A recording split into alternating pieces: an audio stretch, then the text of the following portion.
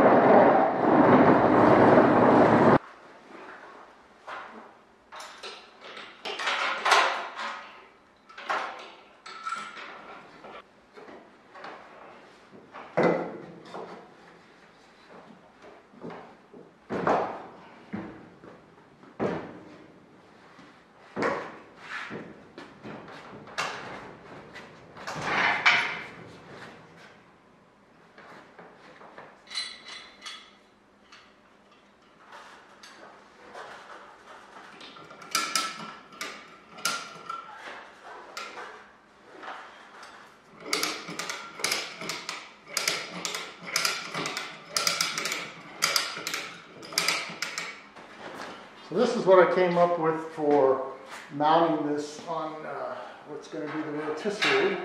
I just got some 5/16 all thread because I haven't drilled these bushings out yet. I'll do that after all the welding's done. And then I'm going to use a spacer because I want to keep the frame away from the fuselage so that I have room to get in there to weld stuff.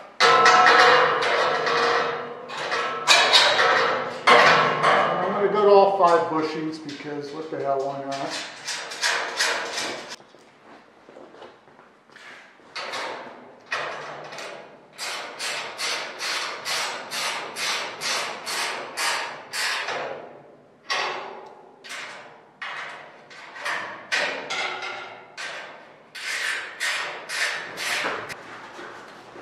So I put a tie down on the back there so this thing will sit hopefully fairly.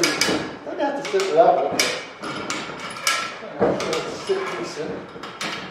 Let's see if we can get it up in the air here. Very close. There we are, we're flying. So I'll leave it like that and get this table out from under here.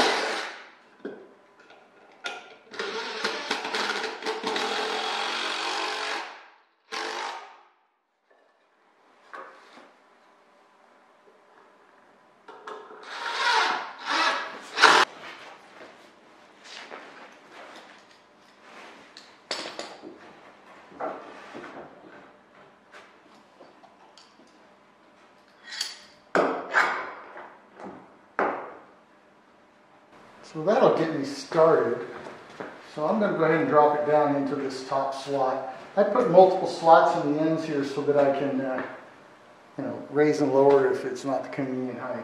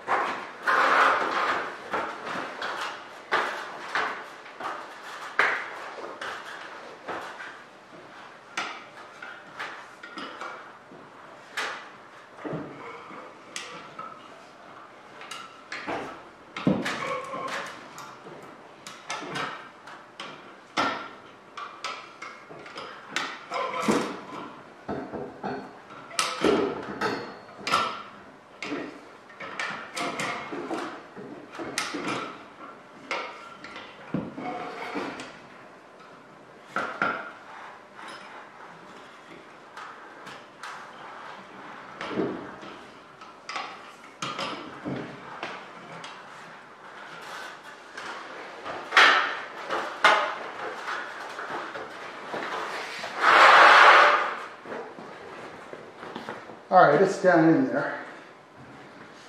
And from a frame standpoint, I just made these kind of long so that I could slide it back or forth and have plenty of room to work with. And I had enough length in the shop, so I didn't want to have to try to cut them the exact length. Obviously, they could have been shorter. All right, so down here in the tail, I've got maybe 6-8 inches. So I'm going to loosen those clamps, pull this guy out a little more. It'll be enough room to work, but you won't be able to actually pull it off the ends. And then the only other thing I'm going to do on that board that goes from one end to the other end is probably put a caster in the middle, because it wants to bounce around, and it's a long span for a 2x6 on its side. So I'll probably put a caster right in the middle so it'll just kind of support it. And then I'll be ready to start playing around. So there it is in the rotisserie. Looks like it's going to work fine. Moves around, stable. I'll put that wheel underneath there. The tail post looks like it's going to hit, but that only limits me.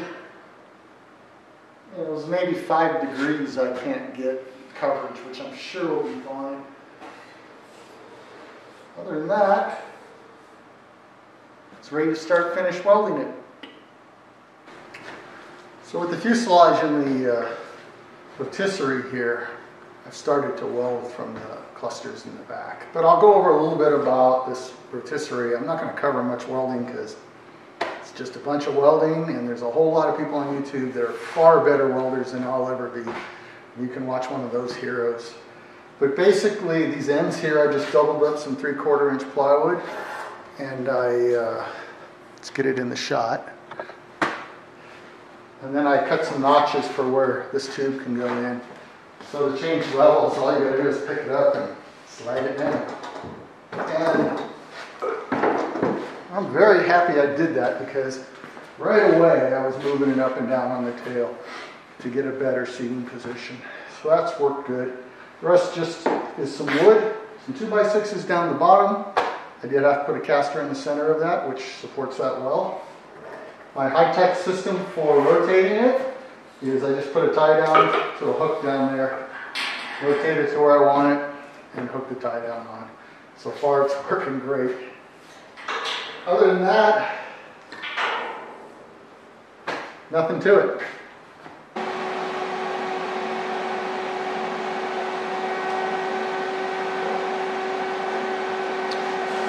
So I'm making some progress on welding these clusters.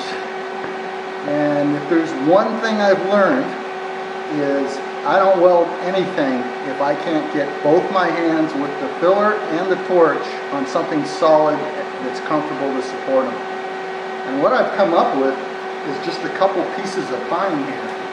Let me kill this welder.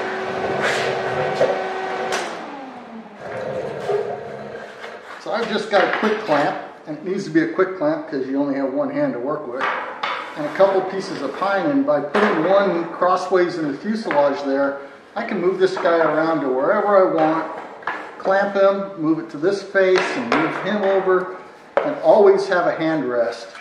and the quality of my welds has gone up probably tenfold by doing that. Alright, so, and I've welded the inside of this cluster, and I need to weld out here. So like I said, to put these boards on, what I'm going to do here is set this guy like this.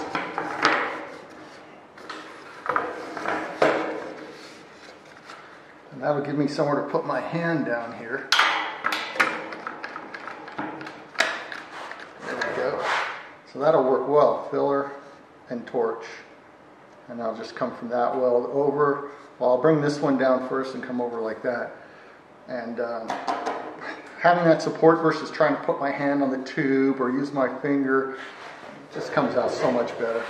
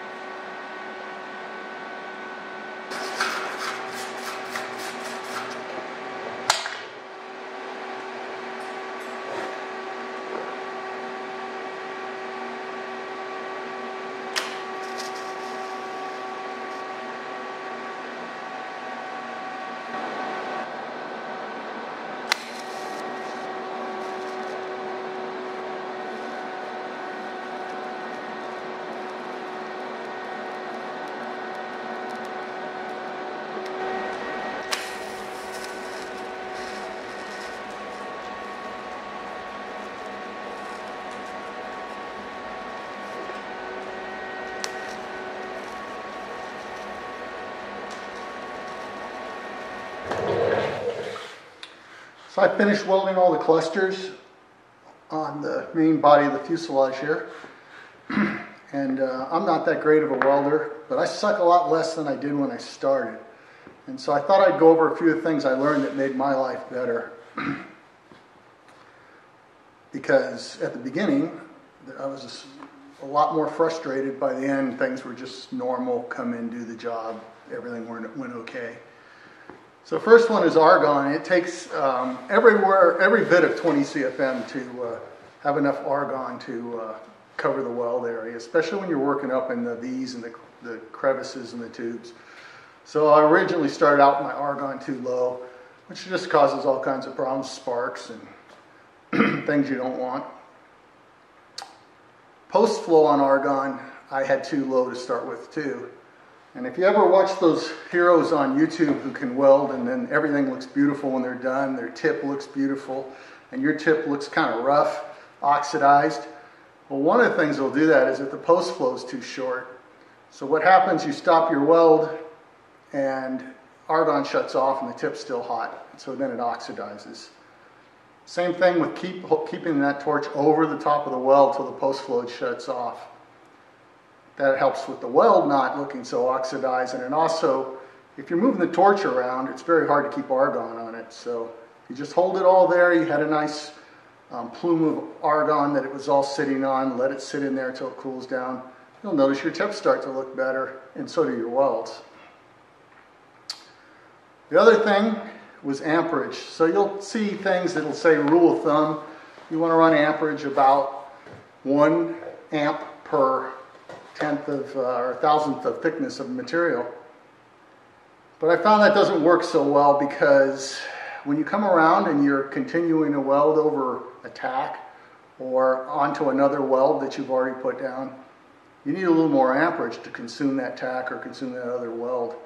So I generally run 5 to 6 amps above the tubing size, and then you got to use the pedal to keep out of it so you don't blow holes in the tube.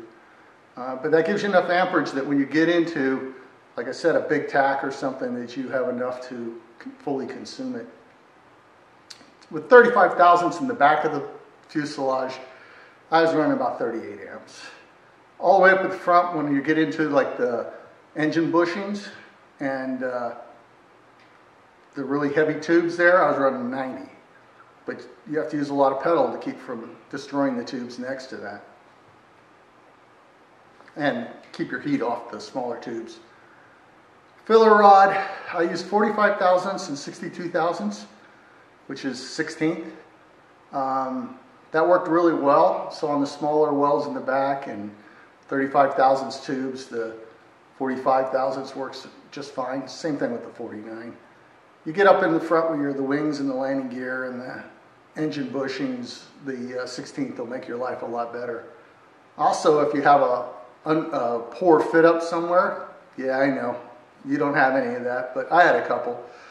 It's much easier to fill the gap with the larger filler rod.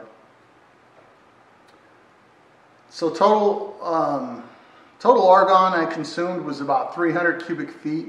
I have a 120 cubic foot bottle. I filled it twice, plus it was partly full when I started. About 900 pounds in it, so somewhere 300 plus cubic feet. Obviously a better welder would do it all quicker and use a lot less, but that's what it took me. And same thing with filler rod. I use like maybe 3 pounds total. And that was a question I had when I started, how much filler rod do I need to buy? Well, I got plenty left over, and I would say that a good welder would have used a lot less filler rod than I did too. But when you're not the greatest welder, you tend to go slow, you tend to have to put more filler in, and all that kind of cascades downward. One other thing on the helmet. So especially when you start in the back and you're doing 35 thousandths tube and they're pretty small, you're not putting a lot of heat in there. You have to kick the sensitivity up on your helmet 100% or whatever the highest setting is, so it's very sensitive.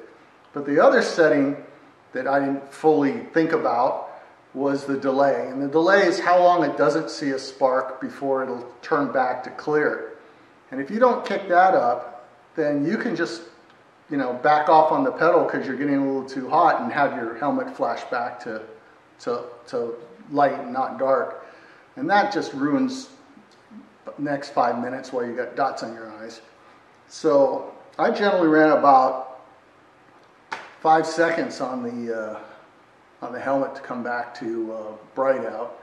And like I said, as high as you can go on sensitivity, especially when you're doing those really small low amperage welds. And then the shade, I actually dropped it down as low as 8 on them. You're only welding at 35 amps. The intensity on that arc isn't very much, and it's hard to see. Never had a problem with any dots or anything at 8. Up at the front, when you start doing wings and stuff, we're up to 65 thousandths tube and you're kicking the amperage up, I take it back up to 9. So that's mostly what I kind of learned out of it.